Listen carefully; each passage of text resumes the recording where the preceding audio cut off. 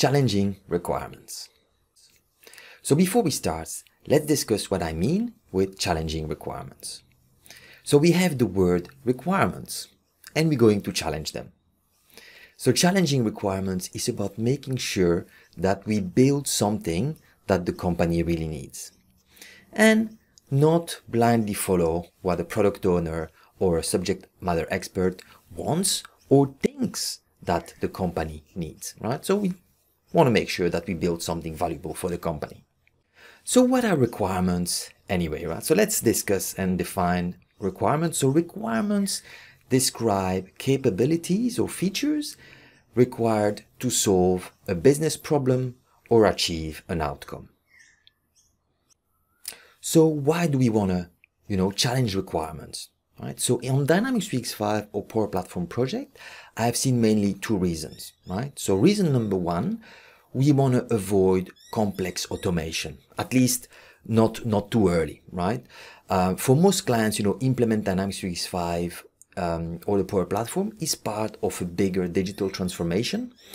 And often your clients will want to use this opportunity, to automate processes as much as possible, right?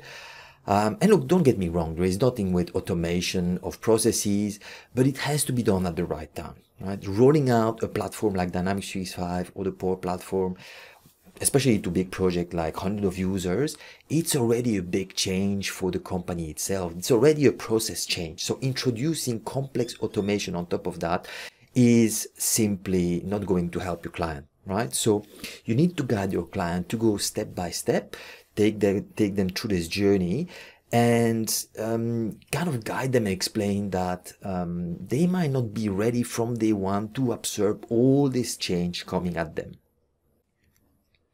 The second reason that I see is that often client thinks, they think in current ways of working, right? So, maybe currently they work less digitally, right? So they have Excel spreadsheet, they use Outlook, they have outdated systems or disparate systems, not integrated between each other. They work with paper documents, etc., right? So, and this way of working translates sometimes into requirements, right? So if your client, is currently making copies of every single documents, Excel sheet, email before they send, those documents to another team, because effectively sending this, they need to keep a copy somewhere. It doesn't mean that when you implement Dynamics 365, when you want to reassign records to another team, that you have to make copies for the originating team, right? Before you reassign or send the record to the destination team, right? So there is another way of thinking. There is a mindset that needs to change, right? With implementing such tools. So how are we going to challenge requirements, right? So let me start with how not to challenge requirements, right? So try to avoid, confronting directly your clients with kind of provocative words. Don't say that their ideas are stupid or let them think that, right? That you think that. Make sure effectively that you understand first the why of their requirements first, because, before really challenging them, sometimes your clients will actually have valid reasons why they want to do things in a certain way, right? That you're not even aware of. So before you criticize, investigate and do your research. So the best way, I think, to challenge requirements is to ask the right questions, right? So ask why things are being done a certain way. Try to understand really the current process and what they want to achieve. And if your client still wants complex automation, try by questioning them to see if all the rules are covered in the acceptance criteria, right? So ask questions to see if all the exceptions are covered and handled by the rules. If you want to automate a process with complex rules, all the rules needs to be there. The exceptions, will be difficult to handle, or you have to have a specific process to handle the exceptions. So make sure that the clients have thought about that. And again, by asking the right question, you can guide your clients, and you can yourself very quickly realize if, your client is ready for such complex automation, or if there are gaps that they still need to cover and kind of think about this a bit more deeply.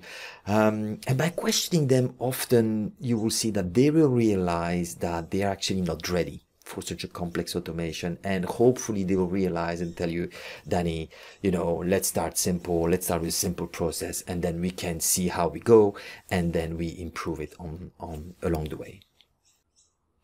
And finally, what I often do is, if I'm uncertain that I can challenge my client because it's a new client and I'm not really sure how they react to this, I simply ask permission for it, right? So I ask the question. So I would say, would you mind if I challenge some of your requirements to see if there are ways to simplify some of them, right? And I explain, as I want to avoid, building complex automation or complex feature, if I can reuse standard configuration, for example, to meet your requirements. Yes, you might have 2 extra clicks to do, but it will avoid me building a complex code or a complex automation to meet that requirements that you will have to, we'll have to analyze first, we'll have to test, and we'll have to maintain down the track. So it will save us a lot of energy and time. And in most situations, your clients will be happy actually for you to challenge them. Often they will be actually pleased that you ask that question.